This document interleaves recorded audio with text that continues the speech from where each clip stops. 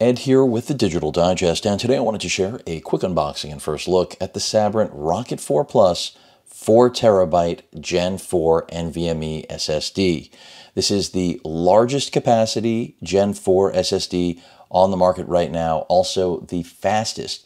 So at $800 US, while expensive, you are absolutely getting every ounce of performance possible. In fact, nothing on the market can touch it. So what are read and write speeds like if you are actually using this in a Gen 4 compatible motherboard that is either in a laptop or desktop form, which, by the way, with the desktop, you are going to want to pick up this heatsink that Sabrent sent over as well. Absolutely a must-have. This is about $25 US, of course, compatible with any of their Gen 4 drives. But this $800 drive is going to give you, again, just unparalleled speed if you're utilizing it in the Gen 4 capacity. So we're looking at over 7,000 on the read and over 6,000 on the write. If you're using it in a Gen 3 capable motherboard, then you're going to still be looking at one of the fastest drives out there, essentially 3,500 on the read and a little over 3,000 on the write. So I've covered the 2TB version of this, but of course this is the way to step it up if you need additional storage capacity beyond the 2TB mark. Of course, right now it is available in a 1TB flavor, 2TB, and 4TB. So I'm excited to share this with all of you. 8TB, still not available. I'm not sure when it will be. Nothing, at least from my contact at Sabrent. And this, by the way, of course, was sent over for review purposes for those of you that are wondering. I am a big fan of what Sabrent continues to do because no one else in the industry is pushing the envelope when it comes to high-speed storage like Sabrent. So let's take a look at this. I'm not expecting anything different from what the 2TB looks like, which I actually have right here.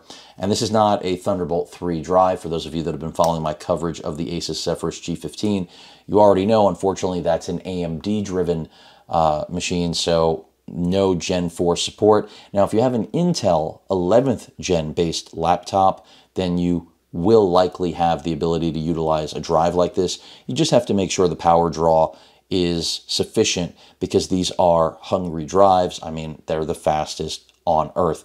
And by the way, the performance between the 2 and the 4 is approximately the same, but it'll be interesting to see how the 4TB benchmarks. But in my opinion, the 4TB is definitely ideal, as is the 2, for anyone looking to build a beast, ideal obviously for desktop capacity.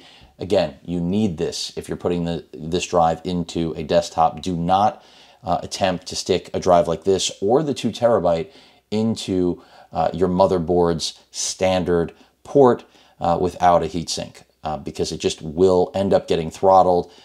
These drives at the speeds that they yield do get hot, and they really must have a heatsink. So take a quick look at the heatsink as well. And now the application I personally will end up using this in, I may test this out, believe it or not, in my G15, but ultimately this is definitely going to be reserved for a desktop build. I mean, it's just obvious that that's where it belongs because that's where I'm going to be able to get full performance out of the Gen 4 NVMe. So that's where I eventually plan on it landing. And, you know, the heatsink, again, affordable at $25 US. I'll include a link in the description to both. As you can see, the heatsink itself, the screws, the tool, everything you're going to need, basically, to put this together. Hopefully I don't make too much of a mess. Thermal pads, of course, included. And just, you know, really solid, well-made, and, well, you know, what you would expect from Sabrent, get that in focus here, for a drive like this, or again, the 2TB that I have seated inside of this also really affordable NVMe external enclosure, under 30 bucks. Again, not Thunderbolt 3 or 4, but still the throughput on this is anywhere between 700 and 900 megabytes a second. So can't really be too disappointed with that. Tool free, really easy to open. I'll probably include a link in the description to that guy too, because it's one of my favorite external enclosures right now, just because it's just very versatile, easy to use. But really, I like the style on this too. It is distinct. subdued, nothing too crazy. So I'm excited to put this to use eventually. Again, the additional thermal pads, some brackets for mounting, the applicable screws, as well as the tool to actually mount it all.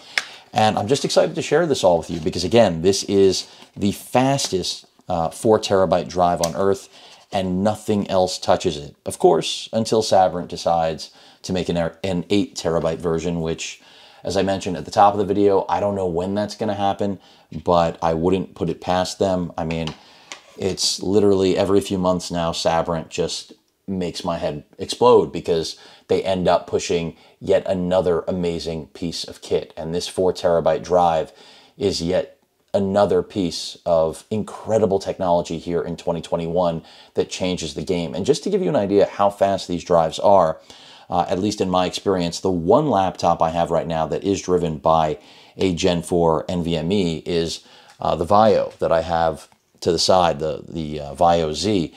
And when that arrived and I had to do a recovery of the system, it literally was done. Granted, nothing was really installed on there because Vio is a very clean install, but it was literally done in a few minutes, where traditionally a system recovery, it could take 20 minutes with a really fast Gen 3 NVMe drive. But this 4th gen really just lights things up.